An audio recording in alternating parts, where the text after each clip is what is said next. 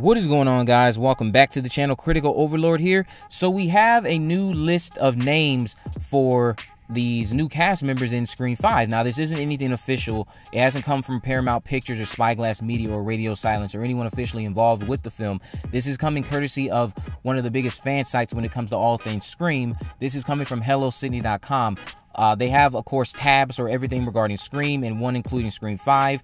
And if you go onto that website and you click on the More Info page or the More Info tab, you'll come across a list of cast members that they seem to have gained some type of knowledge on, and they just decided to put it on the site. So, as you see here, we have Heather Matarazzo back as Martha Meeks. We have Melissa Barrera playing Sam Carpenter, Jenna Ortega playing Tara Carpenter, Jack Quaid playing Richie Kirsch, Jasmine Brown playing Mindy, Mason Gooding playing Chad, Dylan Minnette playing Wes Hicks, Kyle Gallner playing Vince, Sonia Amar playing Liv McKenzie, Mikey Madison playing Amber Freeman, and Reggie Conquest playing Deputy Farney.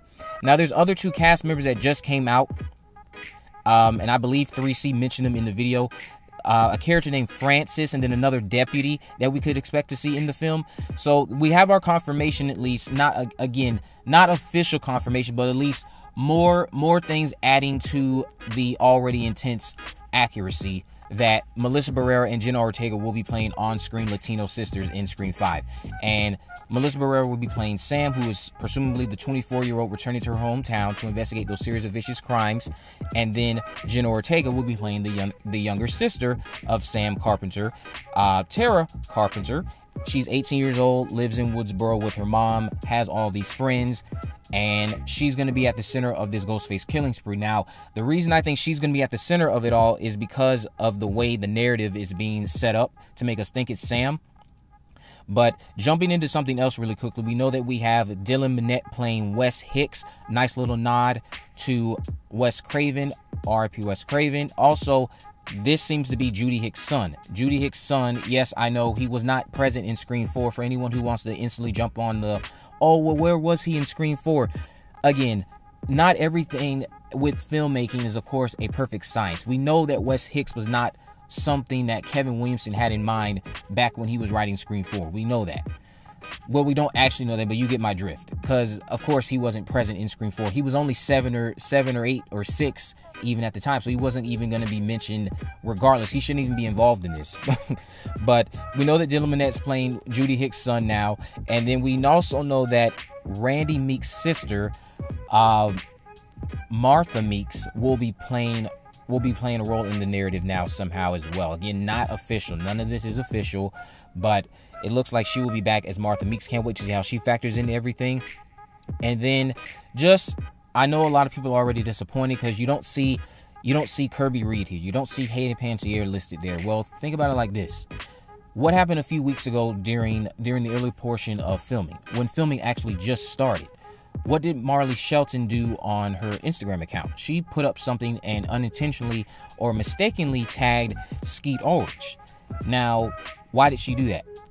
Why did she do that, and why did she edit it so fast? Because that's probably a secret. Skeet Ulrich, we know, played Billy Loomis. Do you see Skeet Ulrich anywhere on that list I just showed you? No. That doesn't mean that Skeet Ulrich won't be in Scream 5. In fact, he very might well be, because of how he's appeared in multiple different locations from people involved with this film, as if they're trying to cover and save the surprise now, because they weren't supposed to let the surprise out of the bag. So Hayden Panettiere could easily still return as Kirby in some capacity. I don't want everybody to get down on the fact that we don't see her here on this list. And in fact, look at the way you guys are so antsy for Kirby. They're going to feed into that. These directors and the writers, their love for Scream is very evident. They are aware of who Kirby is. They're aware of Hayden Panettiere. And if they approach these three original stars, Neve Campbell, David Arquette, Courtney Cox, there's no doubt in my mind that they tried to approach Hayden Panettiere. It all comes down to whether or not she said yes or no. So don't hone in on the fact that you don't see her on this list. She could easily still appear somehow in this movie. Just remain hopeful, wait for the movie, and Scream 5 being good or bad is not reliant on Kirby being in the movie or not. Yes, she'll be a nice addition to it because we all want to see Hayden Panettiere reprise that role, but relax a bit. I know she's not on this list, but that does not mean she's not in the film. Just remain calm. But getting into something else that I want to talk about really quickly, going back to that whole Jenna Ortega thing.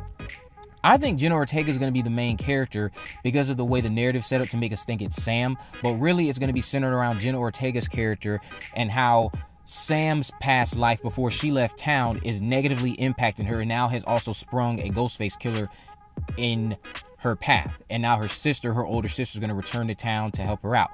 Now, Sidney and the gang, how they factor into it, I honestly just see it being a simple case of Sidney just joining in on the thing to help out.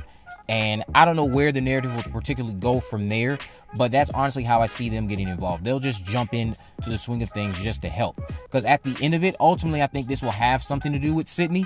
But Sidney, for the most part, will just get involved out of a desire to help. Because she's been through this, and she wants to help these two sisters now. But jumping into something else, this weekend, we have a Scream reunion going on. We have a little charity event going on with the cast reuniting, and they're going to answer some questions. Of course, you actually can pay to have one-on-one virtual chats with them. I looked at some of the pricing, and I was gonna do something with Neve Campbell, but I was like, $100, is it really worth it? I'm gonna have to, I gotta think about that. Yeah, but I'll leave a link to that down in the description. They're having a reunion with Rose McGowan, Jamie Kennedy, Neve Campbell, David Arquette, I believe, is going to be there. Skeet Ulrich, Matthew Lillard, they're all going to be back together. Kevin Williamson's going to be there, so it's going to be very exciting to see how that all ends up coming together this weekend. So if you're excited about that, I'll leave a link to the description. I'll leave a link in the description about that, because you do have to pay for admission.